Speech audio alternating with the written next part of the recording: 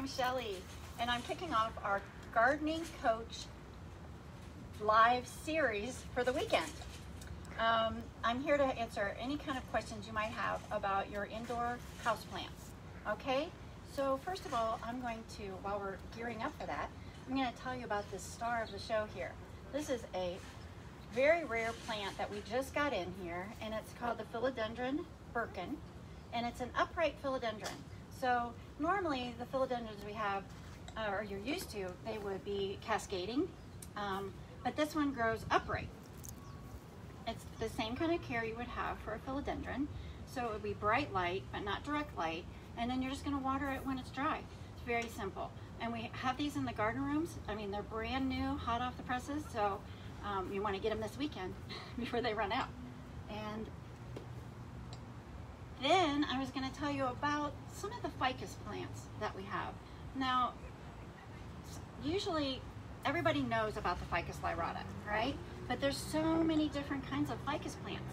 So I was going to highlight some of the different kinds we have. This one here is called the Ali. This is an Ali. And then we have the ficus Audrey, which is a really nice kind of artistic, more upright that you're going to use. And then we have the McLean. This is a ficus McLean. We also have the ficus triangularis. This, a lot of people don't realize that this rubber tree here is a ficus. This is the, what is the name of that one? Ficus decora. This is a ficus decora. And then we have the ficus lyrata, which everybody is aware of. And then this is the microcarpa. And it's very similar. This is a very similar to the McLean, the ficus McLean. We also have the ficus, the very common ficus benjamina. A lot of times you'll see this plant, it's kind of braided. It has a braided stem to it. That's the ficus benjamina. Now, I also wanted to show you that the rubber tree also comes in a lot of different varieties. So you can use them in any kind of decor that you have. Now the care on these ficus are more light than you would give to, say, a more common plant like a philodendron.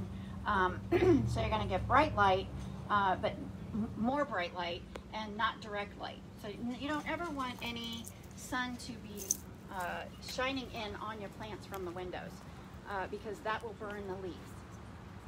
Also, you're going to give them water when they're needed. Every environment is different, so I can't say water your ficus once a week. That doesn't work. You have to figure out what is best for your environment. So the best way to do that is to get a moisture meter, and you put the moisture meter in the plant, three different areas in your plant, and that's going to help you see how, if it needs water, it's going to say moist, wet, and you want to water it when it's like 5 or less. And you're going to water the whole plant. You're going to water the entire bottom of the plant so that the water is covering the entire pot. Otherwise, like these, like the ficus lyrata, you could get, if you don't have the water all the way around, it might not get up to all the roots, and you'll get those black spots in the middle of your leaf. And it looks like we got a question. Go ahead. We have a question from Julie Handler on Instagram asking, if you have a whole house filter that has softener, is that water bad for plants? No, actually that's better for plants. You don't want to have, the chlorine in the water is what's bad for the plants. So even if you don't have a softener or a filter, if you take your water and put it in a bucket and leave it out overnight, it kind of eliminates the chlorine in it, and you can use that for your plants. Otherwise, if you do have non-filtered water and you use that chlorine, it'll get brown on the edges of your plant. So like on the tips, you'll get brown spots. Another question? We have another question on Instagram with Lily Pinkies Up. Any tips on taking care of bromeliads? Bromeliads. Okay, so bromeliads, I wish I had one here to show you. They have they're very tropical. They have usually one bright bloom that comes out of them, and the rest of them are green leaves that come out. And the way you want to water those, you want to let it dry out completely and then water it around the soil and also down into the leaves. There'll be like a little pocket, and you want to put water right down in there.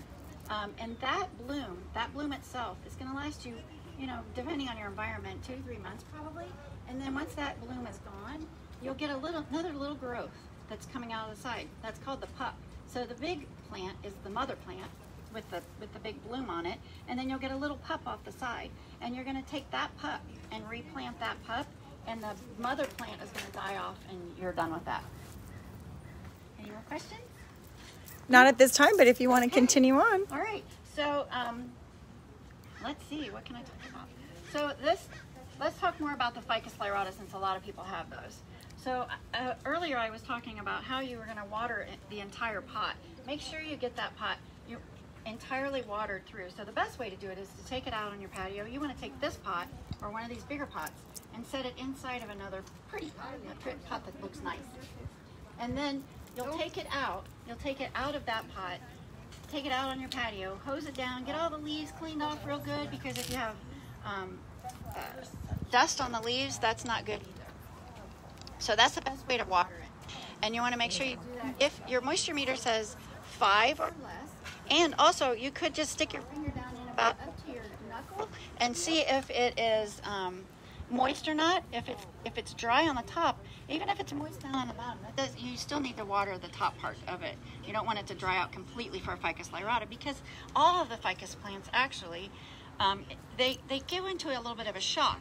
So if you say I take my ficus lyrata and I move it to the other side of the room, which has the same amount of light, it's still probably going to get a little bit of a shock. So, you're going to just be patient with it. Don't get upset if you lose a couple leaves off the bottom. It's going to be fine.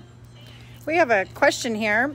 One is, what is the best way to transition a plant from your nursery? It's on Instagram. A Healthy Balance is asking. A plant?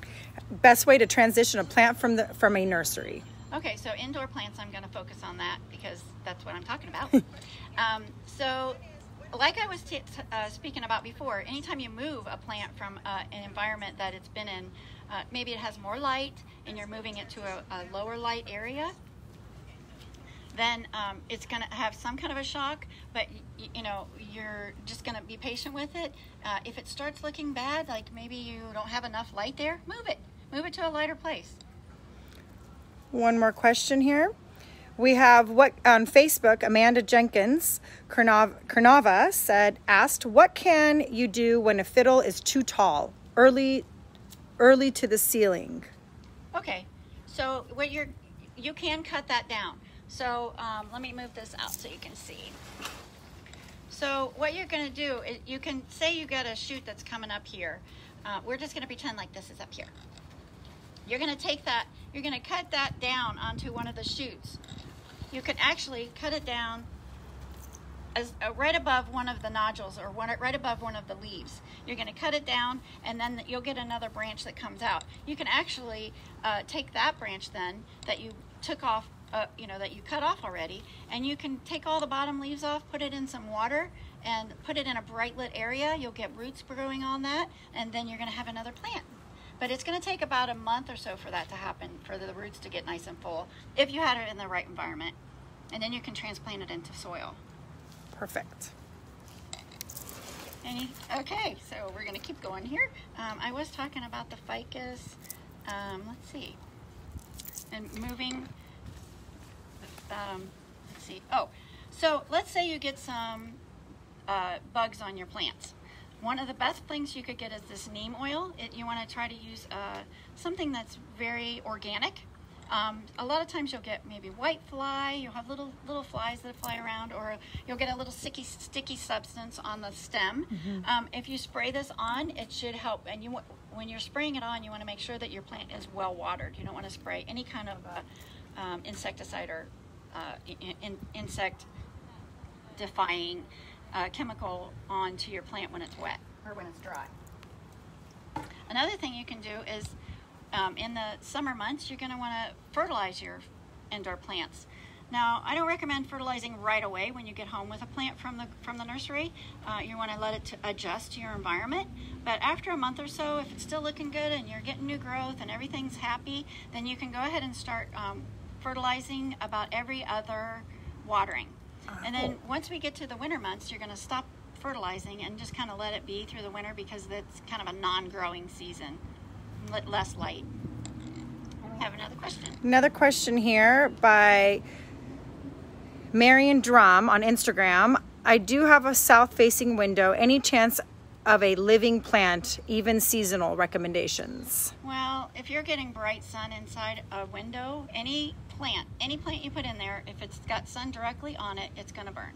So, you know, I don't recommend much for that area. Another question from Lily Pinky's Up. My son wants to know, how much light does a bromeliad like? Okay, so they're very high light. I mean, that's a tropical plant. So you're going to either put that outside on your patio, on your covered patio, or you're going to have it in a very well lit area. Great. On Facebook, we have another question is from Laura Di Paola. Do the leaves have to be wet or just soil? For fertilizing, or for the insecticides, I'm assuming, as long as the plant is wet, not the leaves. You don't want to spray it onto a wet surface. You just want the plant itself to be in a moist environment. And Maggie McGyver requested on Facebook, I think one of my houseplants has gnats. It's annoying. How can I get rid of them? So usually gnats come when you have your plants too wet. So I suggest letting it dry out. Just let it dry out, the gnat should go away. A lot of times the way to discover whether you're watering or not watering enough is if your leaves are turning yellow, that means you're watering too much. If they're brown and crispy, you're probably not watering it enough. Great.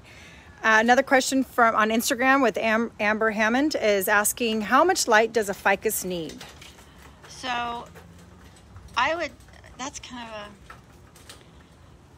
bright. You want to be much brighter than like with a philodendron or a sansevieria, something, the mother-in-law's tongue. You actually need probably, I can't tell you exactly how much, but it's going to be a very bright light, but not direct light from the sun. So like in front of a window, but not where it's coming inside the window. Okay, and then I have another question from Lisa Soros is on Instagram asking, I bought a croton type topiary but about a month it dropped off all its leaves. It started to grow back leaves but never fully recovered and dropped them again. Can you tell me how to take care of that? Well, that sounds like it was already stressed. And and without seeing it, I really couldn't tell you if it was from not enough water or too much water. But if you got new growth and it happened again, something was wrong from the beginning. So. Another question on Facebook from Neda Guzman is, how tall does a fiddle tree grow? Well, it depends on the environment. I mean, in Southern California, they do grow them outside once they're acclimated to be outside, and they can grow into a ginormous tree. So it just keeps growing as long as the environment is conducive to that. Great. And? No other questions at this time. Okay, so are we going to wrap that up? Okay, so don't forget to listen to tomorrow morning at 9 o'clock. David Rizzo will be on another live stream for Edible Gardens. And also follow us on Facebook and Instagram. Tell all your friends about us. And we have lots of YouTube videos on how to do just about anything in the garden. So thanks for watching, and we'll see you tomorrow morning.